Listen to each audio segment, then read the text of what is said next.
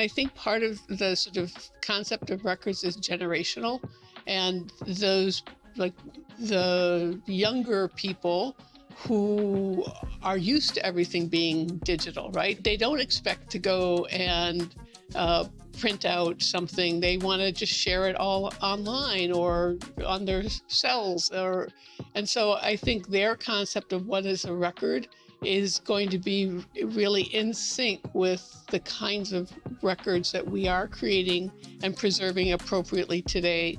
And they will take this to the next level. And we just need to make sure that the foundation is there, is what I think. And I know, I mean, there's a lot of issues around how certain kinds of electronic data is created, like data mining, and it uses a ton of resources, right? It's not really good for the environment, so it's probably not a path we should be pursuing.